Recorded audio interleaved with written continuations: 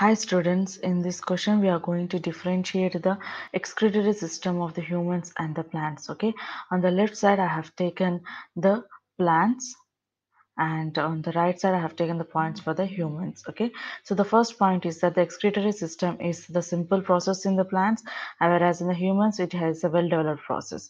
The second point is that there is no special organ system in the plants, whereas in humans a pair of kidneys, urinary bladder and urethra is present in their excretory system. Okay, the plants consist of the simpler process because they don't have any specified organs for the process of the excretion to occur, means there is no special organ system.